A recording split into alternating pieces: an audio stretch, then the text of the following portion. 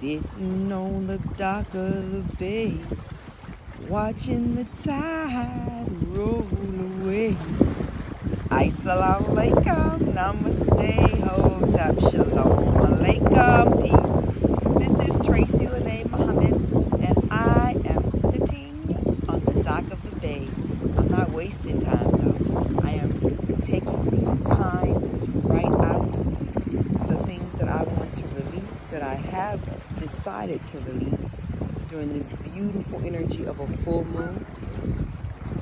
And as I write and let go, I feel freer and lighter, more beautiful, more cognizant of how amazing I am and my life is, and all of the people I get to be blessed to know. I'm so grateful. I encourage you, if you're not doing one already, to decide to release and use the energy of this full moon to let go. Move on. You are so deserving of a spectacular life. And anything that's blocking that has to go. Don't waste any more time on that dead relationship. If it can't be resurrected, move on. Let it go. You deserve to be loved. First by yourself. Because I know this. When you look at those ducks flying, you guys see them? When you love yourself, you attract that love right back to you. So if you're in a situation and that love isn't being mirrored back to you, but in your soul you feel like it can work, just start working on yourself and it'll work itself out. If you are facing foreclosure, repossession of your car, and a loss of your children, whatever is going on in your life, surrender the fear. Fear takes away power. When you live in fear, you have no power to change anything. So whatever you're facing, and everybody on this planet is facing something. Everybody. No matter what you think their life looks like, there's some stuff going on in it, because that's why it's life. But releasing it. Some people, what happens is they don't live in fear. So what you see is them working through their fears versus being paralyzed by it.